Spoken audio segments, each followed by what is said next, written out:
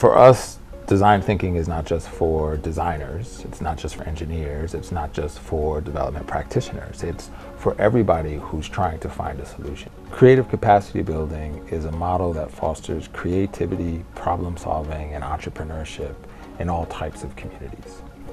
One of the things that we're most interested in is who is engaged in problem solving. And so creative capacity building is a radically inclusive approach to collaborative design that engages stakeholders who have been traditionally left out of the problem identification stage as well as the solution finding stage. What's so powerful about CCB is that we're not giving a person a single technology.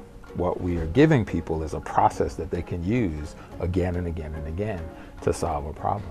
To see yourself as somebody who can find an answer, can find a missing puzzle piece, find a key insight, and then apply it, that is transformative. So when I think about young people and the world that young people face, full of political and economic uncertainty, I'm reminded of the adage that people often use to describe our work. They often talk about teaching a person how to fish and they'll be able to feed themselves for a lifetime. And I think that CCB is actually one step further than that.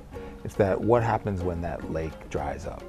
What happens when you have to create your own livelihood? And so we are excited about sharing this curriculum with all types of partners who are interested in increasing the voices at the table.